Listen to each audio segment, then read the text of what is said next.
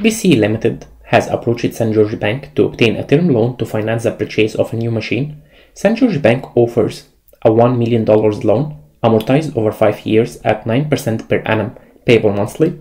Calculate the monthly loan installments if installments are paid at the beginning of each month. So what are the variables we have here? We have here the loan amount, which is our present value, 1 million.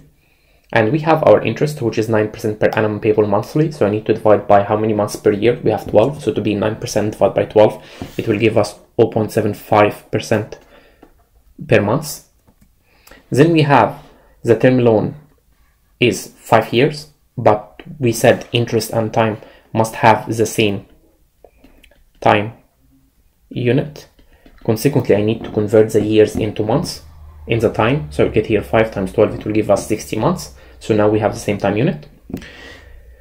But in the question here, they said that we need to calculate installments. So we need to calculate C. But they said that installments will be paid at the beginning of each month. Therefore, this is an example of annuity due. So what's the formula of annuity due? The present value equal C multiplied by 1 minus 1 plus I, all of this to the power negative n, divided by I, but I need to multiply this one by 1 plus I. So this is our formula. Therefore, I need to rearrange this formula to put C in one side, all other variables in the other side.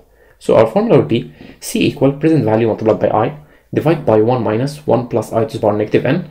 Till now, it's ordinary annuity. If I multiply it by 1 plus I, it will be annuity due. So I multiply by 1 plus I. We will get 1 million multiplied by 0.75% divided by 1 minus 1 plus 0.75% to the power negative 60 multiplied by 1 plus 0.75%. This will give us monthly installments starting from today, because we talk about at the beginning of each month. It will be equal to $20,603.83.